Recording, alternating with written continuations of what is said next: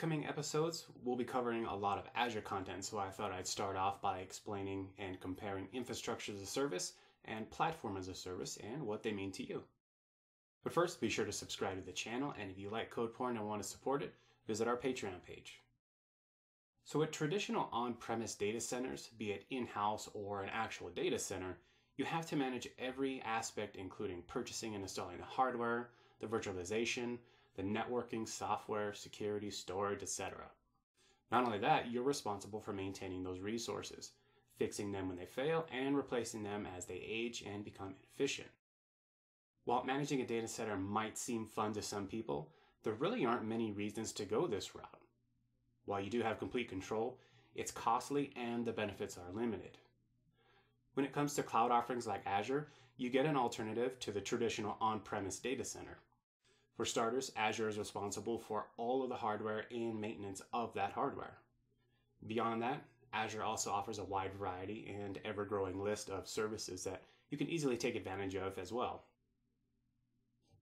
The biggest benefit is that you can choose how much or how little hardware that you use, and the price will adjust accordingly. If a server goes down, Azure will take care of it and usually does so in a way that is unnoticed by the end users.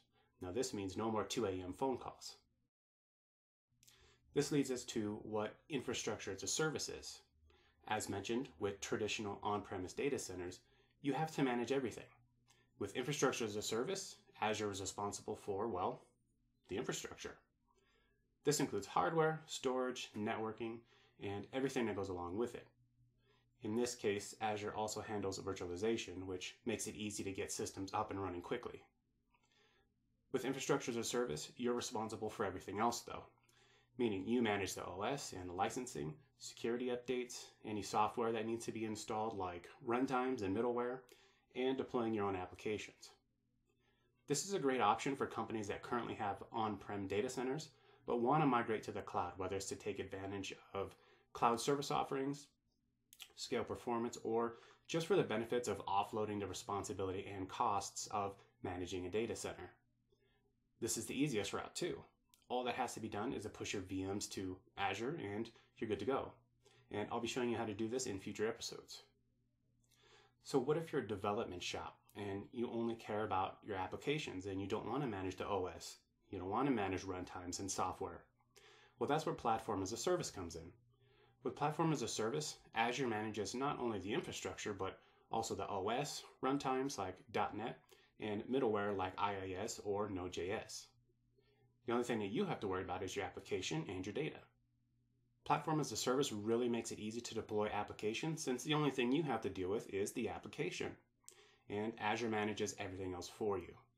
You'll spend a few minutes setting up Azure to handle your application, but once you're done with that, you don't have to bother with it again. And we'll be going over this in future episodes as well. Now, these explanations are pretty basic, but they give you an idea of what the differences are between the two, and you can make better decisions when choosing how to utilize cloud services. In future episodes, we'll be going over Azure's offerings and how to take advantage of them, so be sure to subscribe so you don't miss out on those. Alright, that's it for this episode. Be sure to subscribe to the channel, and if you like this episode, click that like button, or leave a comment and let me know what you think. Thanks for watching.